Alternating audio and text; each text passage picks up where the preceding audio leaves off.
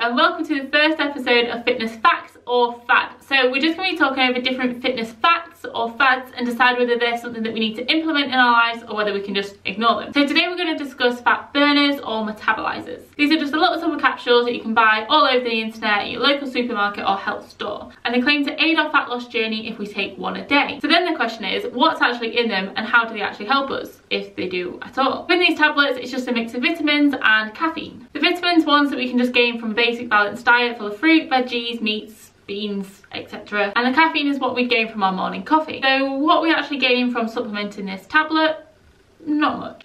The small print on most burners and metabolizers actually says this product may help weight control only as part of a calorie controlled diet, meaning that the only way to lose fat is by controlling calories, calorie deficit, so we need to do that. And this tub can kind of just sit on the sideline and just be a cheerleader. The small print also then says that you should only take them in the morning to mid-afternoon and not before bed. And why is that? Well, because of the caffeine content. Caffeine stops us feeling sleepy, which isn't so helpful before we go to bed, but is quite helpful during the day, because if we feel less sleepy, we're going to move more, we're going to do more, fidget more, and expend more calories. And if we expend more calories, it's easier to create a calorie deficit and thus lose fat. But that's only going to happen if we take note of how many calories we're putting in as well. So should we be taking them? I wouldn't advise it. I would say save our money or spend it on coffee instead if you want. Then take note of how many calories we're actually consuming and how much we move each day, because that's what we need to focus on to create a calorie deficit plus lose fat. Not take a tablet every day and think that this will do it for us.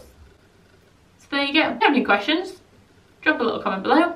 If you think this is going to be helpful to someone else, give it a little share. And if you want to stay up to date with each episode, change the little notification settings so that you get a notification every time I post.